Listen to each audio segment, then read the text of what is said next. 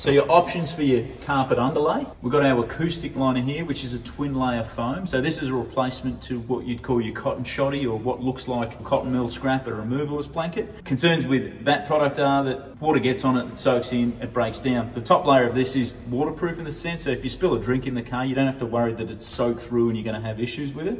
Now this is a self-adhesive product too, so it's a peel and stick. Now you can either stick this direct to the floor pan. In this case, you'd work out how your carpet's going to sit.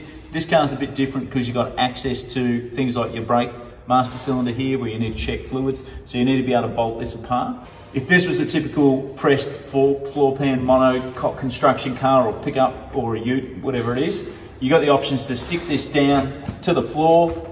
Typically you allow for your wiring loom to run through here, so it might fall up short. You might have a plastic trim that sits over it. So this will cover pretty much down there, and then you'd put a molded carpet over the top. In this car, it's going to get a tailor-made carpet. They'll have the option to run this in reverse, where they could make the carpet, stick that to the face of the carpet, and then pull the carpet out. This forms the underlay.